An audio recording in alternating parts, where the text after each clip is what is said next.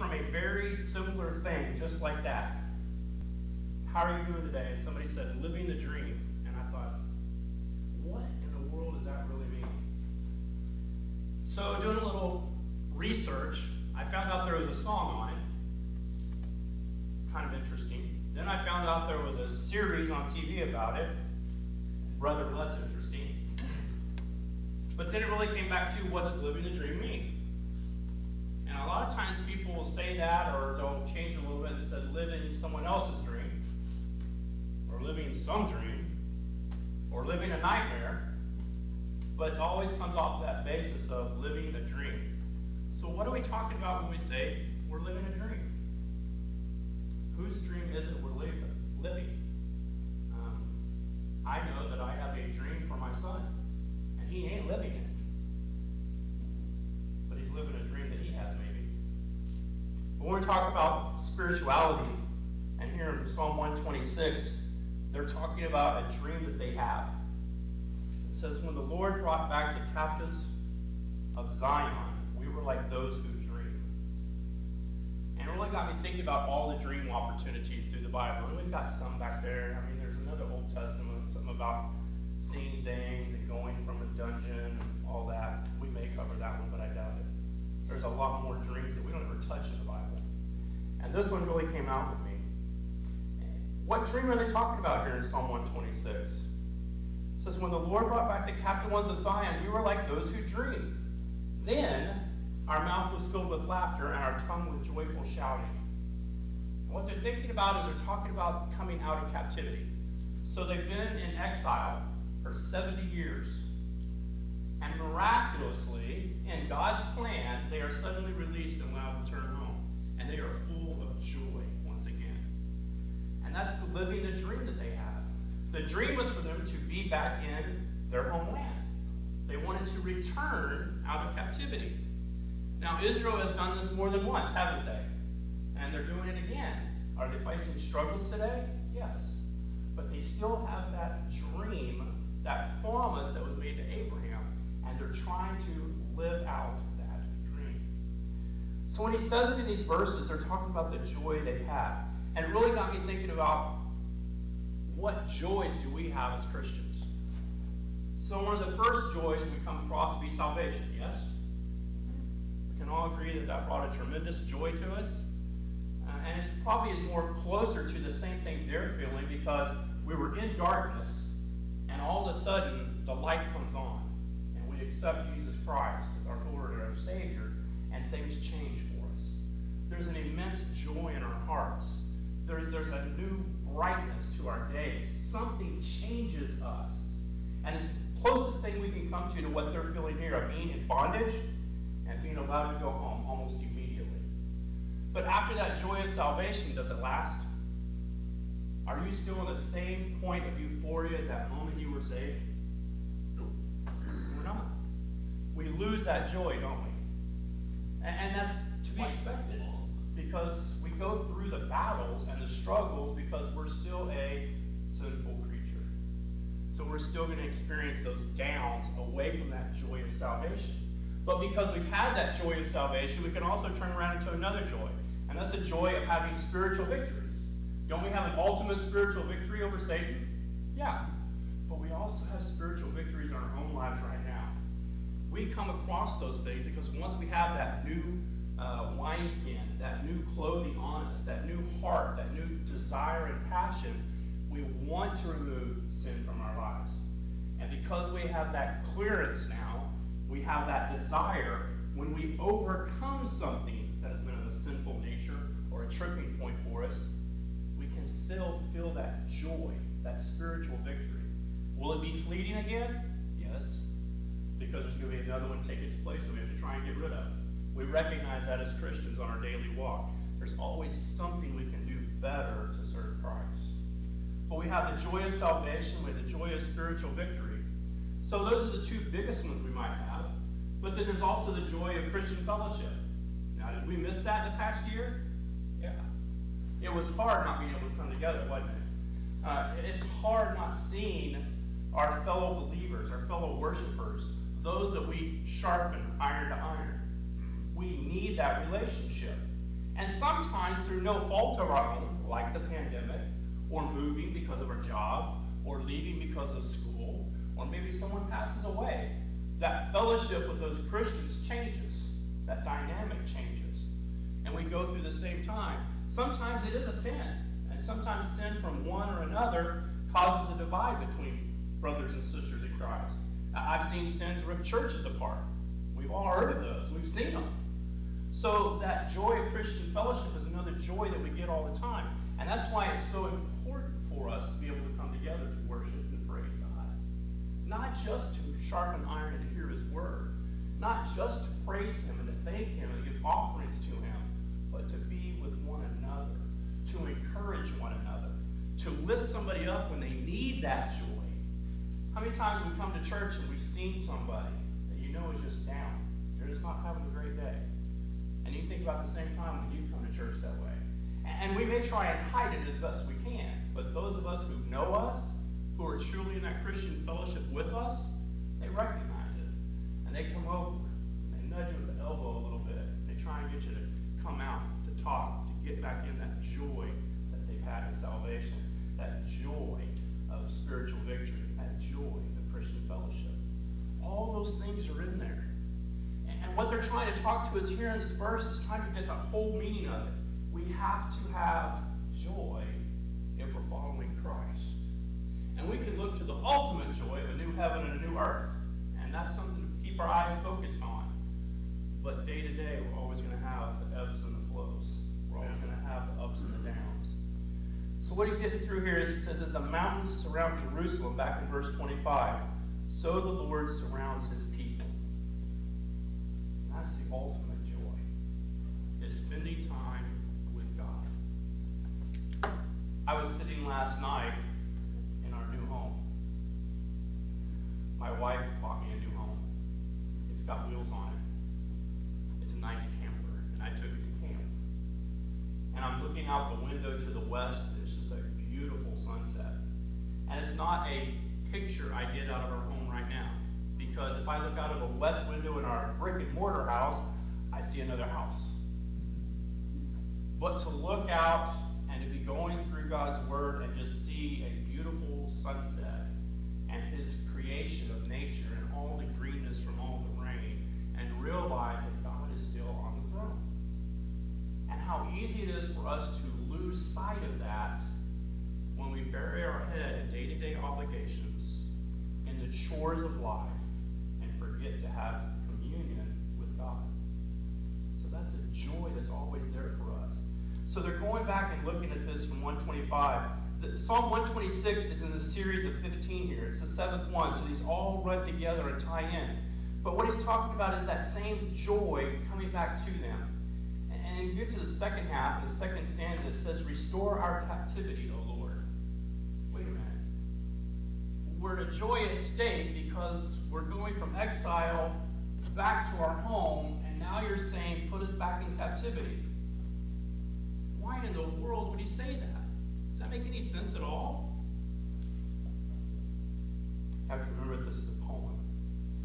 And a huge contrast is what makes poems great. And this world. Do what? So it wouldn't make any sense to this world? Not in today's world a whole lot, no. But that poetry is still there. It's coming from that great joy.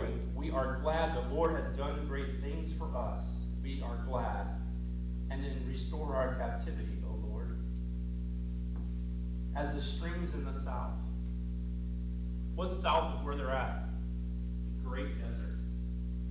So think about the rain that we've had. When I was at camp 3 weeks ago, we had rains from about 2 a.m. because from the first lightning strike hit until about 8 o'clock. And we have a low water crossing in the middle of camp. And it went from below the crossing to doubling every hour. We went 6, 12, 24, 36, and then it stopped at 42 feet in 6 hours. And where we were, and it was just maybe, I don't think it was 15 miles wide according to the radar, we got 6.8 inches of rain on top of us and in our floodplain right above us. That's a lot of rain. filled up our low water crossing to the brink. So much so that right down the road, they actually had to come and save somebody to try to drive through it across the road. He's talking about the same thing in the deserts. Deserts are beautiful. I love the West Texas breaks. Beautiful place. They're dry. The mesquite trees, you can see over all of them. There's no such thing as a tall tree out there. But those breaks just roll. And the cactus live out there. But when it rains, those breaks become quick waterways. And what he's saying here in the second half is, as the streams in the south. He's talking about a flash flood of joy. He's saying, God, we've been in the desert. We've been in that exile. We know what it's like to thirst for you, to long for you, to be back home where you've intended us to be. We recognize that our sins put us into exile. But immediately your rain comes and heals us. And immediately what was dry becomes full of water and life. So we're saying, just like that desert in the flash flood, you come back to us, God. How many times have we gone through in our own sin and removed ourselves from God? Obviously, well, God's not with me. It's not because God's not with you, just because you're walking away instead of turning and walking towards Him. And what they're saying is God's always been there. We just have to turn around and immediately see Him again. But it's so easy that when things aren't going our way, to take our eyes off of God and focus on the problems instead of the solution. And we forget that our Creator God is over all things. We have a tendency to try and solve those problems ourselves, don't we? Try and do them in our own powers, in our own dreams, in our own visions, instead of following God's plan. So the first part of it is talking about how immediately God comes to us, just like our salvation. Did you do anything to get saved except say yes? It was all in God's plan, wasn't it? He opened your heart. He had people plant seeds in your life. He came along and had other people water crops. It may have taken a long time for you, or it may have been the first time you ever heard God's word. But the thing is, when you said yes, everything changed in an instant. That flash flood occurred in your heart. The second part of the second stanza says a little differently. It says, those who sow in tears shall reap with joyful shouting. He who goes to and fro weeping, carrying his bag of seed, shall indeed come again with a shout of joy and bringing his sheaves. So we've had the second stanza start with an immediate flash flood of joy, but now it slows down. It says there's going to be toil, there's going to be labor, and there's going to be hard work. There's going to be weeping. I think that's the greatest problem we have in some of our churches right now, and in most of our Christian lives. There's not enough weeping to reach others. There's not enough passion in our heart. We got so caught up in the joy that we've had in trying to find it again that we're not willing to share it with others. And I can tell you now that the greatest joy is when someone comes to Christ because of what you've done. I can remember taking groups to Falls Creek, and I was so pleased when they started letting the youth actually be the counselors, because it teaches them at an early age how to help guide someone through Christ. And one time we were down there, and a young man came to me after the end and goes, wow, this is incredible. I know this is going to sound crazy, but I feel better now after leading them to salvation than I did when I got saved. That doesn't make any sense. I kind of went, yeah, it does. You captured something there because your passion was great enough for you to volunteer. And here you are coming to Falls Creek, which is not just a time of volleyball tournaments and going down to the tabernacle and icy gates afterwards, but you took on the responsibility as a team to go and do some extra training to be a counselor because God put a passion in your heart. And you saw that come to fruition in that first time. So there's going to be times when there's toil. There's going to be times when the seeds aren't going to fall. Of course, this takes us into Matthew 13, doesn't it? With the sower and the seeds and falling up, some of it being taken by birds immediately, some of it falling on shallow ground, being burned up, Others having a great start, but they're getting choked out by thorns. And then finally there's the fourth seed that manages to grow, to produce fruit. So it is with our walks. We always have to be about sowing those seeds. Because in the end of it, chapter 26 here tells us that we will have joy and we will bring in our sheaves. The harvest that we have from the seed that we've sown for Jesus Christ. That will be the greatest joy we ever have. And even now, when we talk about the joy of salvation disappearing, the joy of spiritual victory disappearing, the joy of Christian fellowship disappearing, the joy even of bringing someone else to Christ will disappear. But there will be a time when dry eyes, every tear will be wiped away, and there will be a joy everlasting in heaven.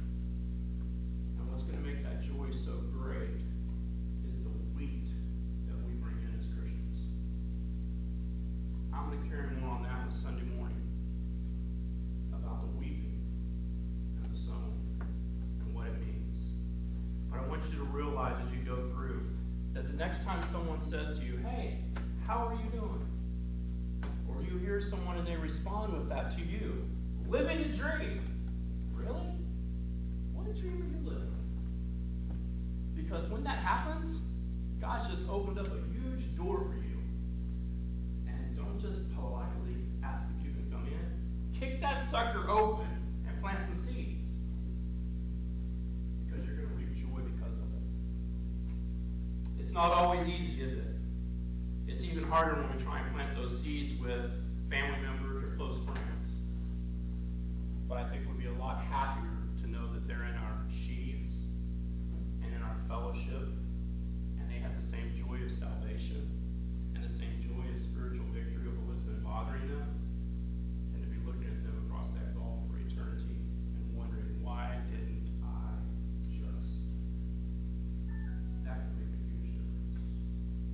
Let's pray. Lord, we thank you so much. Before we were even born, you knew the plan. And you brought up people, and they experienced salvation. And they listened to you. And even as they fought their own trials and their own tribulations, they found that through their spiritual victories, they became closer to you, and that longing for others to have that same fellowship with you choked at their hearts. And as a result, they planted seeds in our lives. Some as Sunday school teachers, some as music leaders, some as chaperones at camps, some as just friends at break time. Father, every one of us was touched by the Holy Spirit. And we found that joy in salvation. And we felt that joy in overcoming sins in our lives. And Father, we know that there's still more sins, more things that we can do better for you. Father, we look forward to the next spiritual victory that you're going to give us over those problems. Father, we thank you for the joy of Christian fellowship that you give us. And Father, even though there are some that are still not out and about, we still are with them, and they with us, our brothers and sisters in Christ. And we know that although they're saved, Father, there's so much more to living now. And we should have life, have it to its fullest amount here on earth. That means living for you. That means reaching for you. That means sowing seeds for you. So Father, I pray now that as we go through the rest of this week, as we prepare for worship on Sunday, that Father, you'll just throw those doors before us. That we'll see those souls who need encouraging words. And Father, that the seeds, that the words from your Bible will just pour forth from our lips. Father, that can only happen when our cup runs over. When we're involved with you in our prayer time and our own personal journeys. So Father, I pray that you'll put before us all those opportunities and those times to get closer to you. Not just to become content with where you have us, but also to become discontent with our efforts of saving others. Embolden us, empower us,